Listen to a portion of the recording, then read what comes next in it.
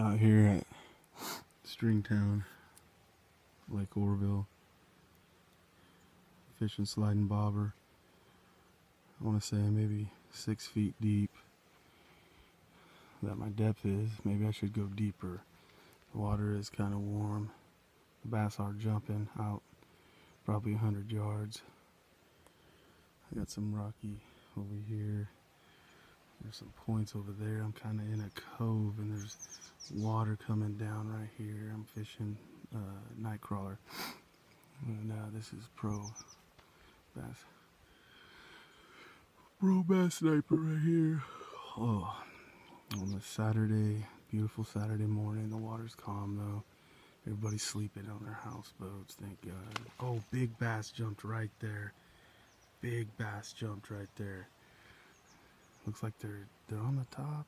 I don't know. I guess the game is patience here. I got my son. He's in the truck sleeping. Too much FaceTime and his girlfriend until 2 in the morning. And I told him we were going fishing. So it'd be nice to catch a bass. I don't care how big it is. But anyways, other than that, you know, got the grace of God and it's beautiful and you can't beat this.